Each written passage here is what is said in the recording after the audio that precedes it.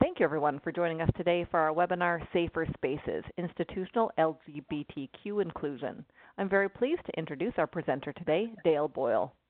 As the manager of the Safer Spaces program, Dale works with organizations to provide assessments, professional development workshops, and consultation services to create more inclusive environments for LGBTQ clients and colleagues.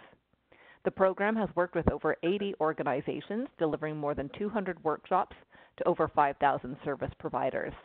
We're very pleased to have Dale with us today, so over to you, Dale. Amazing. Thank you, Valerie. Hi, folks. My name is Dale Boyle, just doing an audio check-in. Valerie, does it seem like everything's coming through okay? Everything sounds great, Dale. Perfect. Okay, well, hello, folks. As already mentioned, my name is Dale, and I work at an organization called the Gilbert Center. We are located in Barrie, Ontario. The program I run is the Safer Spaces program, which is supported in part by the Ontario Trillium Foundation, as well as a newly upcoming grant or newly received grant through the Employment and Social Development Canada through some federal funding. So my position with the center is I am their Safer Spaces program manager, and the pronouns I use are he, him, his. Just to give you a brief description, even though Valerie just mentioned it, just to go over that again, the service I run provides three main services for organizations to take advantage of, including assessments, workshops, and consultations to improve the inclusion and equity for our LGBTQ community. That's including our LGBTQ clients as well as our LGBTQ employees. So I like to call myself a professional gay man by trade. It's what I do for a living. And I'm very honored and lucky to be doing this work. The program has existed for the last 5 years now, and I've been doing LGBTQ inclusion work for the last 8 to 10 years. As Valerie already mentioned, worked so far about 80 different organizations, just over a couple hundred workshops to around 5,000 folks. I've been very lucky to do a lot of this work in our local catchment area, but I've also been incredibly fortunate to do some traveling for the work. Recently, we've gone out to Whitehorse, Yukon, to do some work at a national conference earlier this summer. And I also just came back from a 3-day trip down at the in our southern Ontario catchment area for Chatham, Kent, at a local hospital in that area.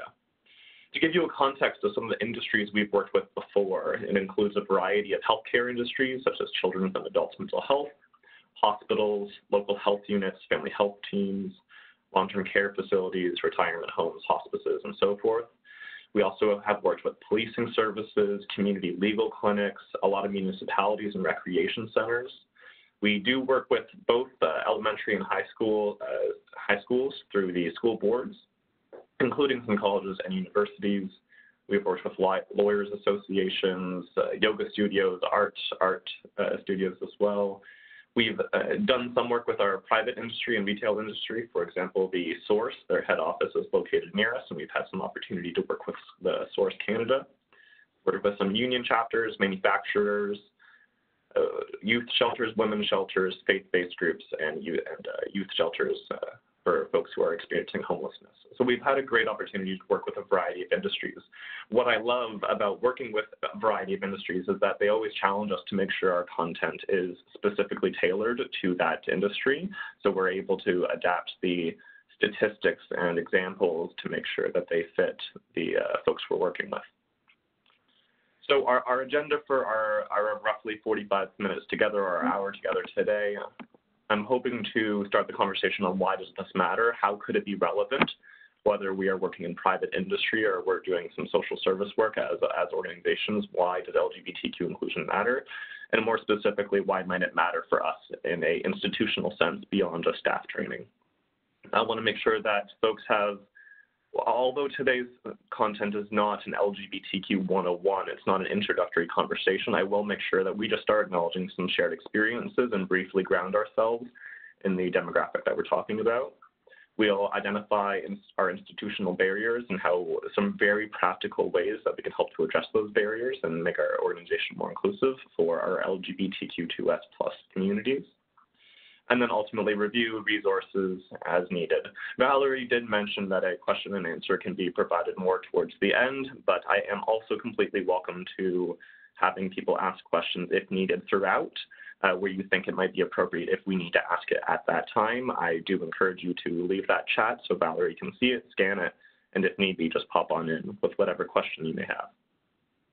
So with that being said, let's talk about why this matters. Now, normally what I like to do here is I like to ask folks to share some of the reasons why you chose to be here today. But due to the webinar's context, I'm going to give you some grounding. But if you do want to share perhaps some of the reasons why you think that this is valuable, I would love to have a conversation with you around why you're choosing to do this work, what you would like to see happen at your institution. My contact information will be made available at the end as well, and I'd be more than welcome to chat with you around what's motivating you to do this work.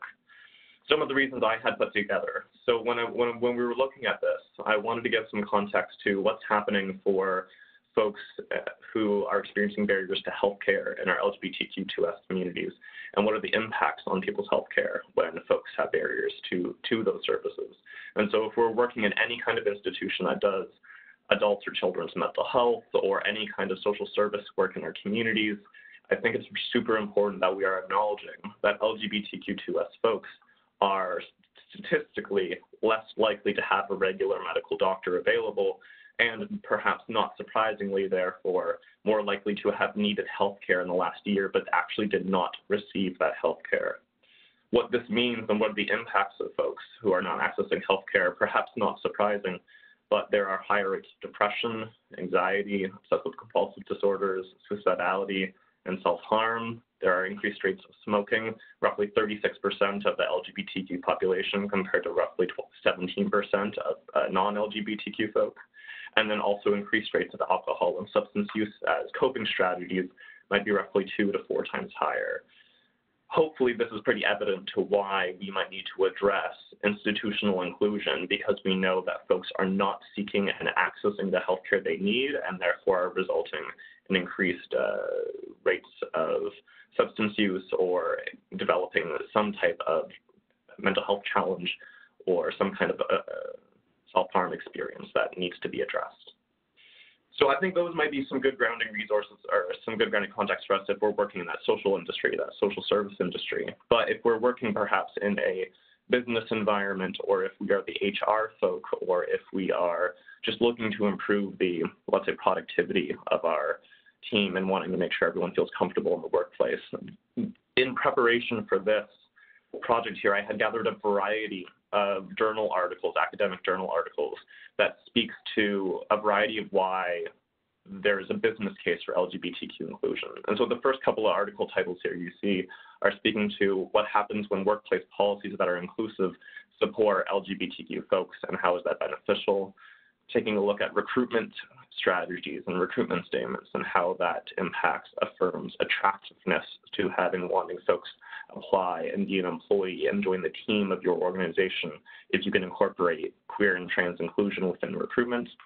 And then also not just how well do employees do when we incorporate queer and trans inclusion, but how well does your firm actually perform in the industry. And ultimately, everything I've been finding, or near everything I've been finding, tells us that when we do queer and trans inclusion, it means business, and that there is a value in placing a priority or placing a significant attention on looking at queer and trans folks as a demographic. So whichever angle we're coming from, social service work or business, human resources, or otherwise, it is in our best interest to look at doing this work. And so quickly, a couple of stats then, if we wanted to take a look at why LGBTQ inclusion makes sound business sense. We know that the majority of gay couples in Canada live in a dual income household with generally no children and has the buying power of over $100 billion. We know that the combined LGBTQ market is greater than any individual ethnic market in Canada. And just to clarify that for a second, it doesn't mean that when we look at ethnic markets and folks who are LGBTQ, the sum of the individuals is greater than any individual part. So just clarifying that, of course. Over 75% or over 3/4 of LGBTQ adults, including their friends, family, and relatives, will actively switch to brands and companies that are known to be LGBTQ friendly. And in fact, LGBTQ folk are incredibly brand loyal to organizations who support the community. To that effect, just to know, though, it doesn't mean we can walk away from here and just simply do a marketing strategy, because only 30% of purchasing decisions are influenced by targeted ads. where the biggest decision comes from is how over 50% are influenced by a company's employment practices and promotion of LGBTQ-friendly policies. We can't just simply make a gimmicky or make a targeted ad and not follow through with it on how we actually treat our employees and how we treat our community. We need to follow through on those practices, and we need to follow through on those policies. So I hope that that is good context for why this might be valuable. Of course, all of us are choosing to be here today and dedicate some time. So I'm already recognizing that you're wanting to do this work as well. And as mentioned before, I'd be glad to have a chat with you and tap in around what's motivating you to do this work. So to ground us, as mentioned in some of the promotion, why is this also necessary? And I want to acknowledge the human rights protection updates that we've been living within for a while. We operate at the Gilbert Center through our Safer Spaces program here in Ontario. And we've had protection on sexual orientation since 1986 and protection on gender identity and gender expression since 2012. As a country, as a federal institution, we had protection of sexual orientation 10 years later than Ontario, and gender identity, gender expression 5 years later. So please recognize, though, that the 2017 inclusion of gender identity and gender expression is very recent and still incorporating a lot of that when we look at our federal services and our federal programs and just us as a country and our social environment. But what that means, because I think folks might not, we might need to take a look at that deeper. So what that gender identity and gender expression piece means, a direct quote from our Ontario Human Rights Code states that in section 6.3, the right to self-identify gender. For all legal and social purposes, a person whose gender identity is different from their birth assigned sex should be treated in accordance with their lived gender identity. So hopefully, once again, this gives us some further grounding on why this is necessary, whether it's because we need folks to access our services, whether because we want our employees and our customers to feel included in our organization, or whether it's simply because it is our human right that everyone has as a part of living and working in Canada. So I can't go much further, though, without spending a moment of time to talk about the population that we're working with, but also to encourage every single person listening and watching today to do a little bit of self-reflection with me, because there are some shared human experiences. And you may have had these conversations before, but what I want to remind folks is that the conversation on sexual orientation and gender identity are not uniquely trans. They're not uniquely gay or queer. Sexual orientation and gender identity are human experiences. And so I would ask you to share with me a little bit of self-reflection. If we can take a chance to look at these four areas, including sex, gender identity, gender expression, and attraction, reminding the room that our medical definition of sex speaks to our physical body. Which bodies do we have? Generally medicalized into male and female bodies, but there are other types as well. Sex refers to our literal physical body, where gender identity refers to our sense of self, our sense of who we are, how we navigate the world, and how we identify ourselves, whether that be a man, woman, non-binary, or other. Expression, the clothes that we wear, the mannerisms that we have, the haircuts that we choose to wear are all ways in which we express ourselves.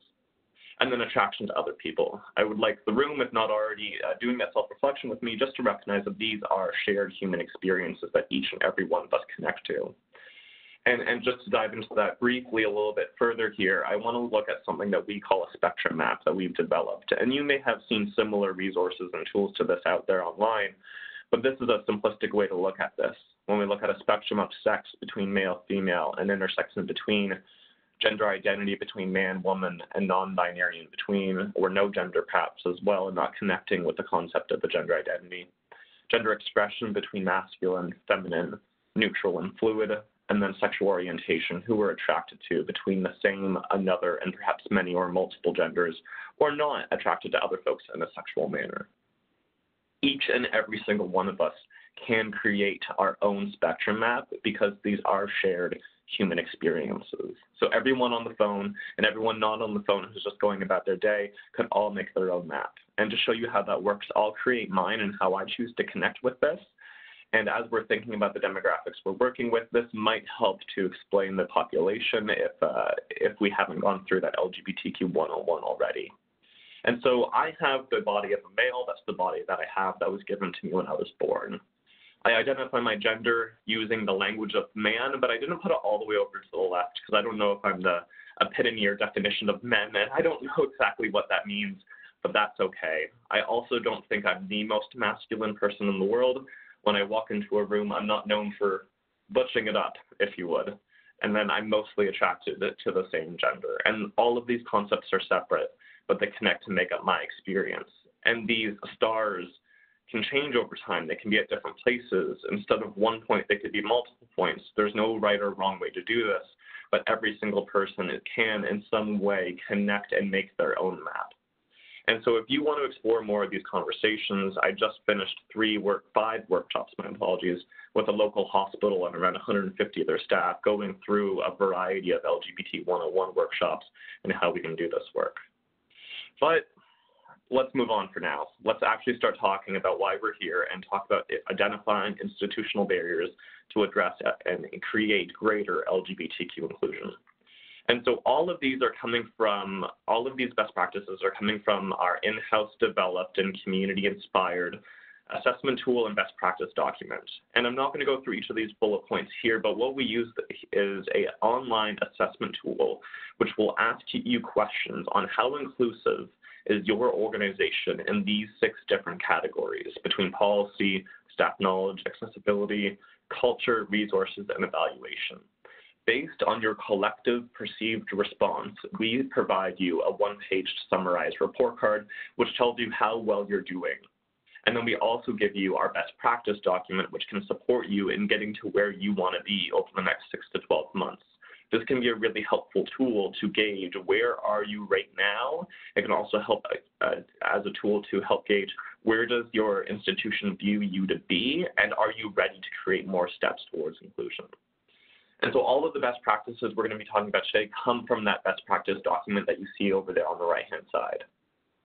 So starting us off there in policies and procedures, these aren't, and as we go through the sections, they are not all of our recommendations. It's just what I thought we could fit within our time together today. And so some examples of policies we may want to consider. Is there a policy and procedure to deal with discrimination and harassment that specifically mentions LGBTQ+ topics, such as how to address occurrences of homophobia and transphobia? Does the confidentiality policy you use specifically include respecting someone's perhaps family structures, gender identities, and sexual orientations, recognizing that the pronouns we use, such as he or she, or the gendered language we use, such as Mr. or Miss or Sir as ma'am, we need to recognize those that when we use that, we are identifying someone's orientation. We are identifying perhaps someone's gender identity, and we need to perhaps keep that confidential, especially if they're a person with trans experience who is not wanting us to share that with other folks at that time, or someone who is not a part of our institution. And do we have a policy to support our employees who want to transition in the workplace? And so what does that policy look like? What is a policy to support people who want to transition in the workplace? We found a great resource created actually by the Transgender Law Center, and it's an American-based resource, but it's a model transgender employment policy for creating those inclusive workplaces. And they provide specific examples on all of these different policies that might relate to a trans person's experience. How do we maintain privacy in official records, that confidentiality piece?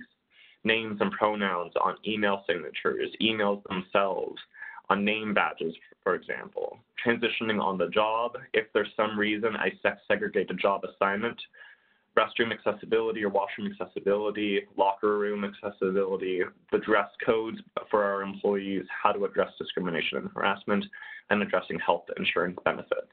For example, if our health insurance benefit supports people accessing hormone treatments or post-recovery care for gender-affirming surgeries, that can be an incredible way to promote that we are trans inclusive and encourage folks to apply to our center. They also include in this resource a sample transition work plan before the transition begins, the day of the transition and when it will be known to the team, and the first day of the employee's official workplace transition. Moving on into staff knowledge. Again, Valerie, feel free to step on in if anyone's having an immediate question. But moving into staff knowledge, We do recommend that we look at some staff training, and I know that our companies can be quite large in scale. So some recommendations on how we can prioritize training for key groups, including folks who are very public-facing, your first point of contact, whether that be staff or volunteers, hiring managers, human resource departments, anyone in customer service, and then anyone who wants to be a key influencer of internal workplace culture who can be the champion of creating those safer spaces for our communities. And the photo you see over there is actually one of our larger sessions facilitated by one of our workshop facilitators through the City of Barrie's recreation program for their summer camp staff. The recreation program had dedicated a significant amount of time and staff resources to making sure everybody is attending a workshop and knowing how to create those recreational inclusive spaces for the people accessing those services. When we're looking at staff knowledge, can we consider including LGBTQ+ inclusive interview questions when we're doing that onboarding and when we're scanning potential recruits for our center, including potentially listing possible barriers to LGBTQ population if we're that social service industry, and some of those barriers might be forms, washrooms, policies, or someone's legal identification. We could ask somebody to talk about a time where they recognized discrimination in the workplace and how they handled it, and hoping that people actually identify that discrimination for what it is, whether that be racism, ableism, homophobia, or otherwise. And perhaps simply asking the question that we at this organization, wherever that may be, value and respect diversity and inclusion for all staff and our clients or customers. This includes working closely with our Indigenous, LGBTQ, and other demographics, and simply asking the question if the candidate believes that they would be able to if they could uphold those values during that work, and making sure there's no conflict of interest in those value sets. When we look at perhaps job performance evaluation questions, when someone is already a team member at our space, how do we make sure that they are upholding the LGBTQ and diversity within their work? One question could be to discuss how someone shifted their program or service or addressed a customer service need of that diverse demographic, or perhaps just how someone experienced a barrier to service and how they can identify it. To demonstrate a time how they upheld diversity and respect or inclusion in their work, and to describe the experience in delivering customer service, perhaps using gender-neutral language if ever needed or in general. Gender-neutral language is incredibly needed and impactful when we're doing queer and trans inclusion work, and we are going to be talking about that more in just a moment from now. Accessibility and inclusion. So how do we promote ourselves as an accessible and inclusive environment? One way is to frankly say it. However, I always like to remind folks that you need to be prepared to stand behind your promotions. Again, it is not good enough, and it won't have the same impact you're thinking of if you just do a targeted marketing approach. You have to genuinely follow it and back it up with your policies and procedures of inclusive LGBTQ practices. Having a sticker or a poster promoting that you're creating a safer space is incredibly valuable, but don't put it up to make yourself feel good. Put it up when you are ready to do that work and you're wanting to make that organizational commitment. Also, if we can have our washrooms that are gender neutral be promoted as that and accessible to our staff and clients. And so a lot of the shift recently has been changing from a lack of, there's been a shift in washroom signage, changing from who can access it to what are you offering. When I was in Whitehorse back in August, we were at actually multiple facilities, and some of them had their washrooms labeled as toilets, and toilets with urinals as a second option. And people could choose whether they wanted a toilet-only spot or a toilet and urinal spot. And I thought it was great to see an institution being so comfortable acknowledging the service that they're offering rather than who can access it. Further into accessibility and inclusion, when we look at our intake forms, we have a document that we've created that supports organizations on how you can ask commonly asked questions to be LGBTQ inclusive, such as how do you ask for someone's name in a way that may not be so limiting? How do you provide an opportunity for pronouns, for titles or honorifics to be listed, for parents or legal guardians to be asked in an inclusive way, partner, spouse, or support people, the differentiation between legal sex and someone's sex that was assigned at birth, someone's gender identity, orientation, or behaviors if needed for, let's say, some sexual health practices in our healthcare industry. And a quick example of this might be if you're asking sex for healthcare purposes, and if you need to know someone's physical body, you might need to know genuinely what body are you interacting with. But if you're only asking someone for their sex for legal documentation purposes or for billing purposes through a medical system, then really the options are just M, F, and X. Not male, female, other, not male, female, unknown, perhaps M, F, and X, and prefer not to disclose if that's an option. So we have that form available for institutions as well. When we're looking at accessibility and inclusion, and we're talking about recruitment, it could be incredibly helpful for trans folks to know if you are trans inclusive at the beginning of the application process. And a couple of ways to do that would be allowing an applicant to provide their pronouns as a way to signify that you're aware and supportive of this conversation, as well as to indicate any other name that they may have previously been known as. This can be incredibly helpful if someone has a letter of reference from a past employer under their previous name, or let's say a degree or diploma, some kind of educational certificate before they had legally transitioned to their name. And this could be valuable for non-trans related scenarios as well. If anyone had changed their name for any other reason, including simply being married and taking their partner's last name, this can be helpful and also a great way to signify that you're supportive of queer and trans folk. Organizational culture. So when we're looking at culture, there's a few key areas we can do. Perhaps starting by conducting a staff climate survey to consider the customer satisfaction and to gather the experiences of LGBTQ communities, to create an internal LGBTQ+ or diversity committee of some kind to try and address and remove barriers preventing stakeholders from being out and comfortably supported in your organization. But what this also means, like for organizational culture, could be something like what I did at the beginning of our time together today, and introducing ourselves with our names and our pronouns. I recognize this may sound very weird if we're not used to doing this, but it is a huge and immediate signifier to say not only are you aware of these conversations, but you know how to support and respect someone if they choose to do that too. Often it's trans folks that get asked, who are you? What are your pronouns? How do you identify? But reminding everyone listening that all of us have our own identity. All of us have ways in which we want to be respected by other folks. Simply saying something such as, my name is Dale, and I use he, him as pronouns can be an incredibly immediate and easy way to signify you're aware of folks and you're aware of these conversations.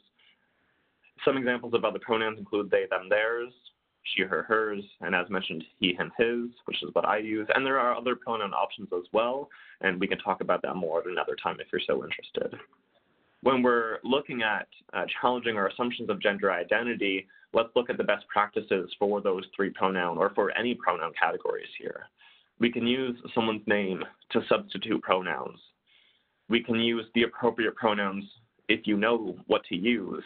I shared my pronouns with you today, which means that you can confidently and comfortably address me in the way that I'm asking you to do so. And then the third trick would be to consider using gender-neutral pronouns if you don't know what to use. But that means you would use gender-neutral pronouns for literally everybody, not just those who look like a trans person, whatever that means anyways. You would do it for everybody until you explicitly know their identity. But I know that can be a very difficult tip or recommendation because I'm asking you to consider changing a lifetime's worth of how we engage with people. So that being said, here are some ways we can address folks if we are not sure about someone's identity.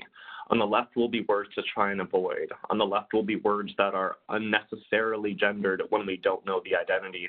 And on the right will be words that we can consider using instead because we're going to recognize that we don't actually know who we're speaking to.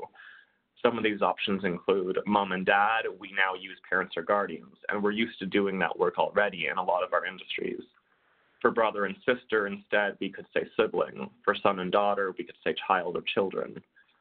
For hey guys, everyone generally uses hey guys to refer to folks, but we can use hey teen, hey friends, hey folks, hey people. For ladies and gentlemen, when we're hosting a conference, we could say distinguished guests, invited guests, dear friends and family, or whoever may be in the room, teachers and students, patients and colleagues and physicians, whatever that may be. Mr., Mrs., Miss, We can, of course, use someone's name, but there is a gender-neutral honorific that you might start seeing. It's pronounced mix, spelt MX. And, for example, where you might see this being used is, let's say, some of our folks who are non-binary, who don't identify as either man or woman, may connect with mix. And so when we're looking at that in our teacher profession, my last name is Boyle. So you may see Mr. Boyle, Miss Boyle, and Mix Boyle as options for our teachers or anyone in our community. Now, the last one here, I humorously have found that it's dangerous for me to say the word ma'am, as it often signifies age. So instead of saying, can I help you, ma'am, I often just resort to, how can I help you, which is delivering the exact same kind, respectful service, is just not assuming the identity of the person that's in front of you. Moving on to resources. We only have a couple sections left here. So resources and planning, what we can do about this. Have a list or a go-to in-house expert or knowledge base of where you can access local LGBTQ+ resources. An example on the right-hand side of the screen is coming from EGAL, and they've put together a variety of community resources broken down by province or throughout Canada as a whole. We can also do our best to incorporate LGBTQ+ stakeholder input when developing any new programs or services. Knowing where your local expertise is or in-house expertise can be incredibly helpful when we're working with these demographics. Evaluation and improvement. So in order to evaluate ourselves and improve our programs and services, we need to regularly review existing services and programs and incorporate that feedback when we hear it. We also need to try and partner and network with our local LGBTQ organizations or local LGBTQ experts to strengthen our commitment to inclusivity. Again, it's not just making an ad campaign. We need to actually create the internal culture we wish to see, and that will influence our employee productivity, our consumer practices, or people's ability to access our services. Some common barriers faced by LGBTQ folks, and these are all barriers that have come from the document intimate partner violence in rainbow communities.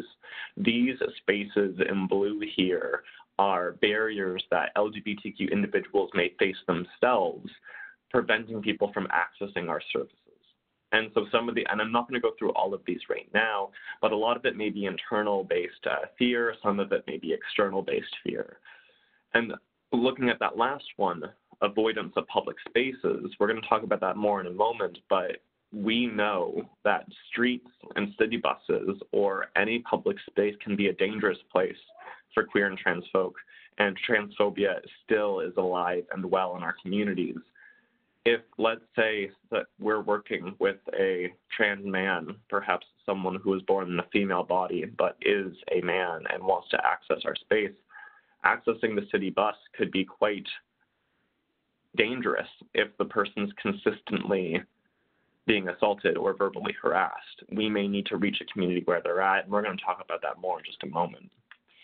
What I do want to focus on more so at this time is the boxes in orange there, and these are institutional barriers that we as organizations have put up for folks, but not always intentionally. One of the barriers for our healthcare industry is just the length and time for folks transitioning and cost for folks transitioning.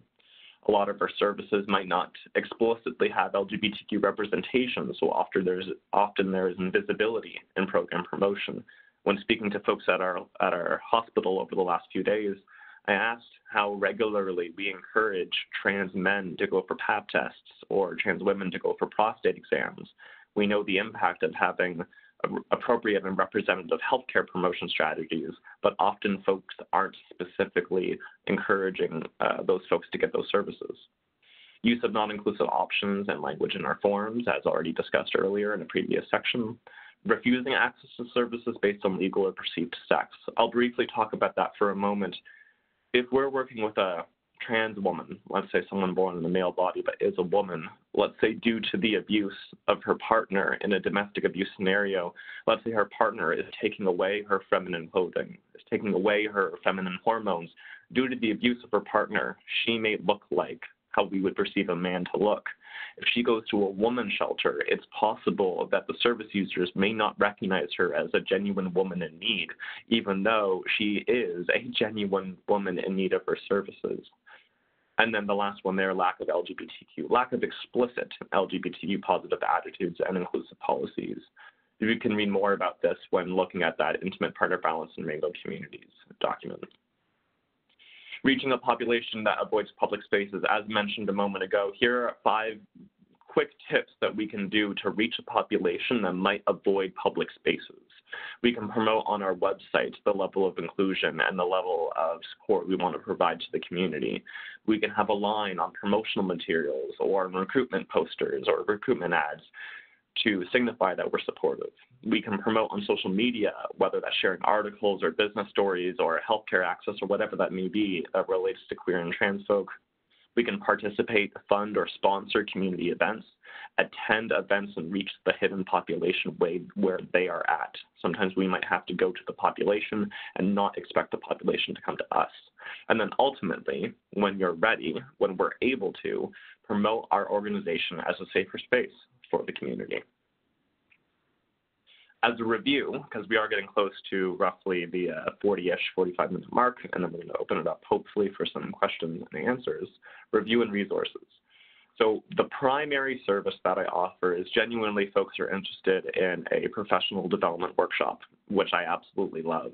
Our main service is roughly a half-day or 3-hour plus session, and I do not go light on content. A lot of people are sometimes surprised at how long it may take to do a session, but I assure you, even when we're able to do a full-day workshop, people requested that there was more time. Some of the topics we go through in our half-day or full-day sessions include language and terminology, queer and trans history, human rights, social, legal, and physically transitioning, barriers in society, relationship building, intake forms, group activities, statistics, pronouns, gender-neutral language, washrooms and change rooms, a lot of the opportunities for self-reflection, why inclusion matters, community resources, supporting our trans community, challenging our assumptions, microaggressions, and more. As already previously mentioned, so I'm not going to go through this in depth, I just highlighted our workshops that we offer, but we also have our online accessible assessment tool where you can go immediately following this webinar or anytime you would like, check out our website, complete an assessment, chat with me if you would like your institution to do that as well. We'll ask you questions similar to what to the topics we've been going through here today, and we can give you that report card on how inclusive is your organization beyond just have you simply done a training for your staff. And we can make sure that our best practice document is made available for you in order to start doing this work and addressing institutional inclusion. Ultimately, though, I would like to genuinely thank you for your time. As a person who is a part of the community, I first off didn't think that this would be a job or an industry that would have existed when I think back about it 10, 15 years ago. And so I appreciate your time. I appreciate you listening and engaging in this work, which is incredibly beneficial.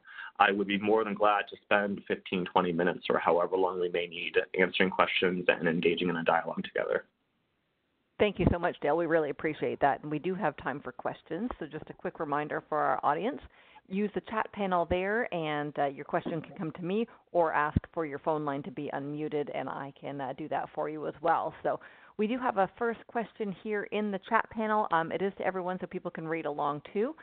Dale, it's about in-house experts. Quite interesting. It says, there's an assumption that visibly queer folks in the workplace are or should be an expert. This can be tricky both because any individual shouldn't be expected to speak on behalf of an entire diverse community and because this can become an additional burden on top of the other work they already have. At the same time, it is valuable to involve members of the community when trying to meet their needs. In that context, do you have any recommendations about how to access in-house expertise without burdening or demanding from specific folks simply because of their identity? Yeah, I think that's so great and amazing job acknowledging for the fact that we don't want to use the person as an in-house expert that's not a part of their job, or if it's emotionally draining or that's not what they're hired to do. If that's not their job, then we shouldn't place that expectation on folks. But I think where we can place that expectation on folks is, do we have an internal expert who is the HR staff trainer, who is the equity and diversity person, who is the person who is designed to address equity and inclusion? And can that individual hopefully lean on accessing some of these trainings, lean on an internal diversity committee that provides consultation, lean on folks where they're willing to do it. And hopefully that person, if not LGBTQ, will do a lot of listening and a lot of consulting with their local community. I completely agree that just because someone is visibly queer or visibly trans does not mean that we should place the burden on our queer and trans community.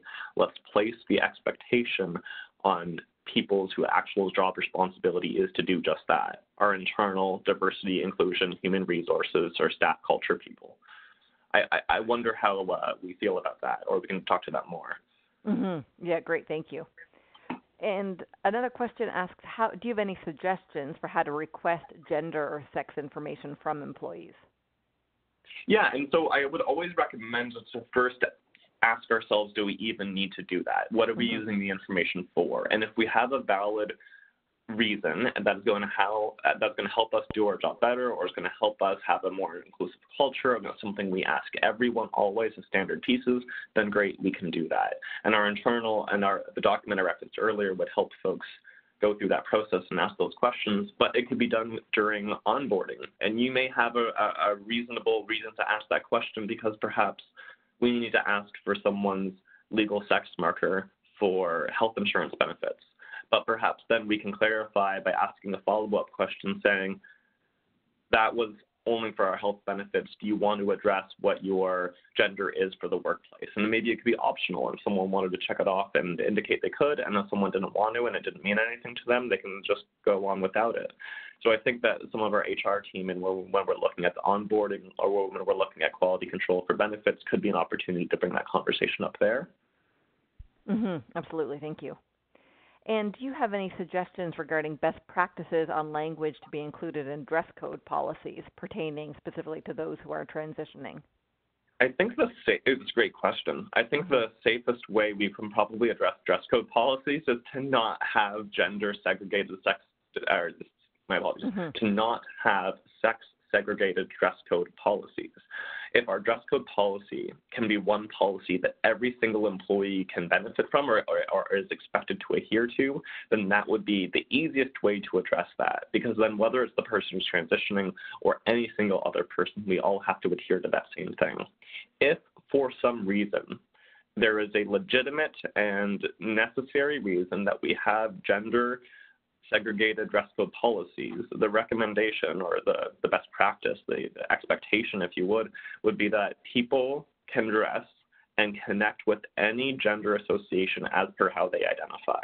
If someone is a woman, then that's just full stop right there. People are who they are. It does not need to be proven by our comfort or by legal documentation or by a physical surgery or how our other employees or our customers view the person. If someone is a woman, then they would adhere to the dress code policy of women if they so choose. And so ultimately, if we do have gender segregated dress codes, it is up to the individual employee on which one they would adhere to based on how they identify themselves. Great, thank you.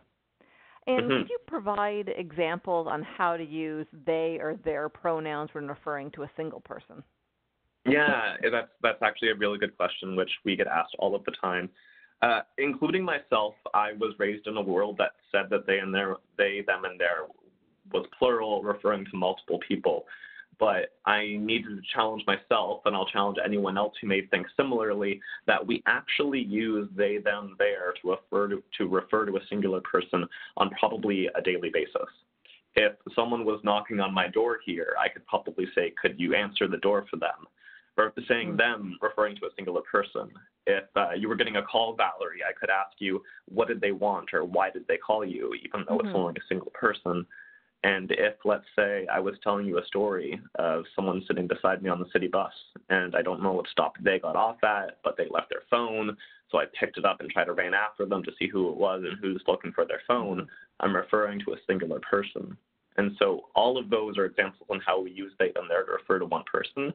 All of those contexts are when we don't know the individual's identity. what will be asked of us when we're working with non-binary folks is that even when we know who the person is, it's to still use they, them, their. The concept, though, is incredibly simple, but the implementation is, quite frankly, a lot of effort because we're challenging how we interact with the world. We're challenging our comfort and our go-to language. So it will take often a lot of effort, even though the request is simple, but the outcome can be huge when we don't assume someone's identity and when we can validate people's identities. Great, thank you. Another question asks about pronouns on business cards or email signatures, and what would that format look like? Yeah, great question. I had that asked for me the other day as well. Actually, I believe on the slide that everyone can see right now, we format our business cards exactly on how you're seeing it. So we put our name, we put our title, we put our pronouns, our phone number and email. We put all of the important information about that person. We have similarly on our email signatures and on the name badge just outside my door of my office, it says my name, my title, and my pronouns. Again, we're including all important information about that person, and then that way we're just going to include pronouns right in there like that. But I would recommend that pronouns only be included as not mandatory and forced on the team if we're not yet having those conversations. We need to make sure that people know what it means. We need to make sure people know how to address it if someone asks. We need to make sure people are comfortable with the conversation. So it's not a mandatory piece, just a highly encouraged to try new things and to consider doing something to create inclusion. Great, thank you. Then another question there, it's in the chat panel again for everyone. Would you have suggestions on how to encourage members of the LGBTQ2+ community to create or lead and participate in an employee resources group that can promote, influence, and link up to strategy, where guidelines exist for the various diverse groups we have in our employee population? I think that's an amazing question, but the answer is a little bit tricky because a lot of the things we were talking about today were things that we could implement because they didn't necessarily require another person to choose to volunteer their time. It was just things that we could do as institutions and that we have the power and capability of. We can't just draft people to our committees. We can't just force people to be out in our workplaces. How we do that work will be we can create the level of inclusion and culture within our institution by doing all of the other areas. As we look at our policies, as we look at our hiring practices, as we look at our onboarding and recruitment, as we look at how we evaluate our programs, as we look at offering staff training and community networks and partnerships, hopefully then folks will feel comfortable enough to say, hold on, the institution actually values me. The institution actually wants my input. I can see it because they're doing all of this as well. Perhaps then I will confidently take that courageous step and go and join the team. If, for example, someone needs managerial support, make sure there's no barriers there, make sure people have the ability to access it. But I think that's a difficult question because I can't give you a direct response other than continue working on queer and trans inclusion work. And then when people see that you're genuine and sincere, then folks will perhaps actually start willing to be courageous enough and vulnerable enough to sit on those committees. Oh, and you're welcome. Jerry, I see someone commented, Mercy. Okay, great. Thank you. And then the other question says, do you have any advice on best practices around creating safe spaces for two-spirit people, specifically within workplace ERGs? I'm wondering about the additional cultural context in particular. Yeah, that is a super great question, and I will acknowledge that that is not currently where our expertise exists. So we have not created two-spirit-specific resources at this time. I am, though, incredibly fortunate to acknowledge that grant I alluded to earlier on that Employment and Social Development Canada grant, it's a 5-year grant for just over $3 million, and it will fund 6 different organizations. It is Ontario-based at this time in Simcoe County, Sudbury, and North Bay, but in each of those 3 geographic regions, we're also funding 3 different Indigenous serving organizations specifically designed to hire a worker who will support 2S LGBTQ folk.